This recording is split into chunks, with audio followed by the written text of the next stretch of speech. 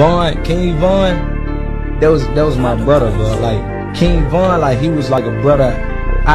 He was the realest person I had in the industry. You know how it go when we in the streets. I'm with my partners, got my chopper like I'm NLE.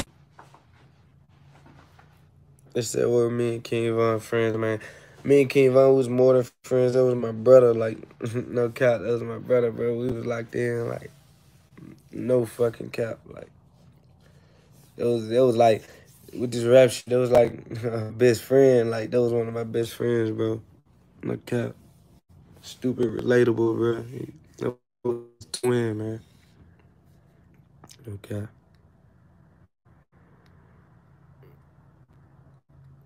My favorite NBA player is LaMelo Ball. I gotta give it to him. My favorite NBA player, LaMelo Ball. My favorite rapper, me.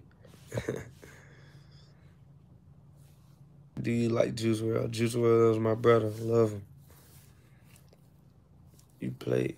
Can you say, hey, Q? Hey, Q. What's up, Q? What's going on?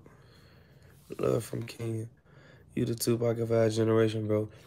And that's another thing, bro. Like, a lot of people, reason why I dropped the Tupac thing is because, like, if you know Tupac was just controversial. And I feel like it'd be a lot of controversial shit around my name when I speak that real shit. What did Tupac do? He spoke that real shit. He spoke a lot of shit that's happening today. And he once said, I ain't gonna be the one. He said, I might not be the one to change the world, but I might be the one to spark someone else's brain to change the world. And I ain't gonna lie, my brain sparked up. Like, I'm trying to change the world. Finish where he left off, where the Nipsey left off, where Dr. Sebi left off. Like, all these legends, bro. Like, I stand for something different. That's why I did the Tupac tribute. A lot of niggas can't do the Tupac tribute because they not even real. Like, they don't even say, they ain't saying nothing real. They only thing they can tell y'all is how to pick up a gun, go kill a motherfucker, or how to sell a pea, how to break a pea down, how to bag it up, how to cook crack, how to fuck hoes. But I know they gonna tell you. I tell you the real shit. I tell you you can shoot a motherfucker, but I can also tell you how strong reaping what you sow is.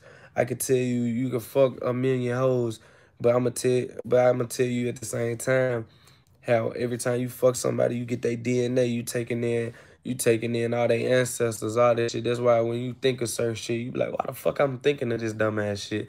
That's because you fucking somebody and you done got her DNA and you done got one of her dumbass ancestors' DNA. Now her dumbass ancestors is a part of you because y'all are one now. I'ma tell you.